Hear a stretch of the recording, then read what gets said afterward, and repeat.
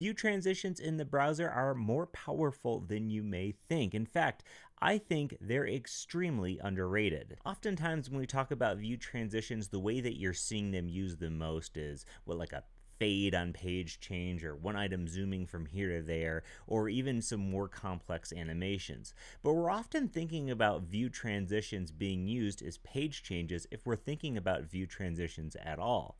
But did you know that you can use view transitions in a bit more of a flip animation style way? I'm going to show you a quick example here about how I used view transitions to write this animation that you're seeing right now.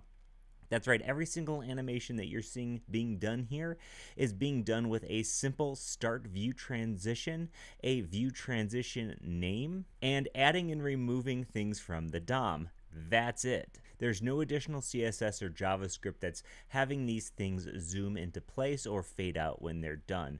So let's dive into this code and check it out. So this is a game I threw together in a couple hours on the airplane, and one of the things that made this game easy to do was the view transitions here, specifically because it added a level of polish that the game didn't have when things were just snapping into place. So when we think about view transitions, oftentimes, again, we're thinking about page changes and transitions. But oftentimes what we need for a good view transition is really just a unique name inside of a transition name and a start view transition call in JavaScript, and that can take place on any event. All right, now let's take a quick at a really simplified version of the same thing. You'll remember that all we need to have is a view transition name that is unique, and for something to be removed from the DOM and then added somewhere else, okay? So in this example, I have a card that is being removed when I click toggle, and another card that is being added when I click toggle.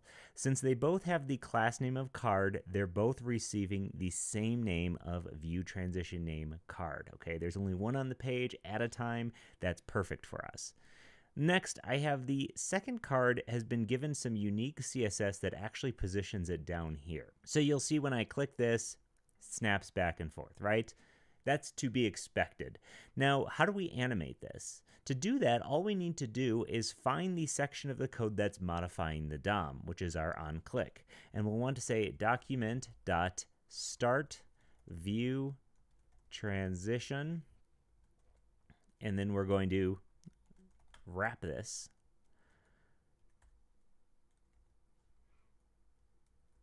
like this. Now, just between that act of having start view transition and view transition name, check this out.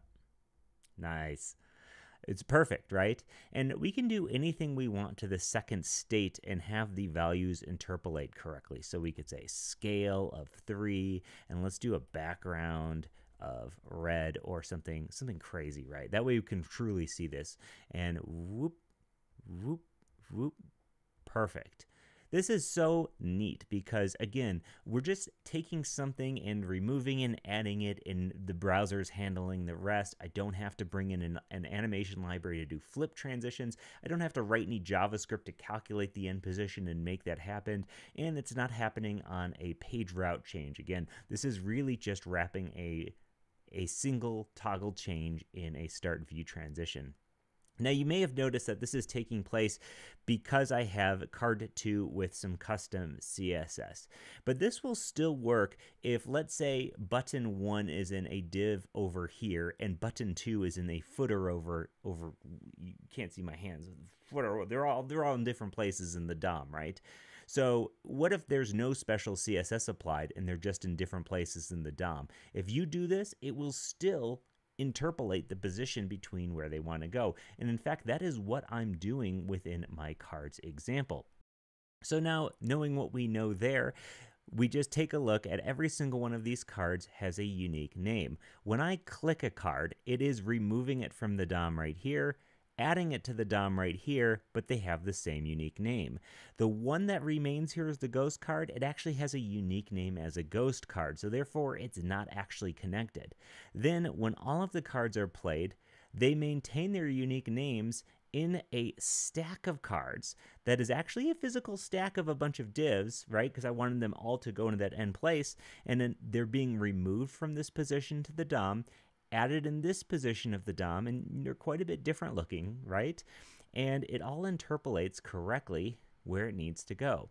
every single one of these transitions is being done using that exact technique I showed you in the Svelte repo. Pretty sick. I'll have that code available to you in the description. There's nothing Svelte specific that makes this work in particular. Anytime you're adding and removing things from the DOM, you can call that start view transition, and you're going to get that interpolation. The things that I see go wrong with this the most is not having a unique name that is the same as the item being added and removed. Also, if you have a duplicate name, let's say 2 items in the DOM have the same unique name, the browser will complain and you will see a console error when you try to do this transition, okay? So make sure that you're checking your console for any type of errors that might be popping up to help you with this, but as long as it has those 2 names, you get a nice view transition.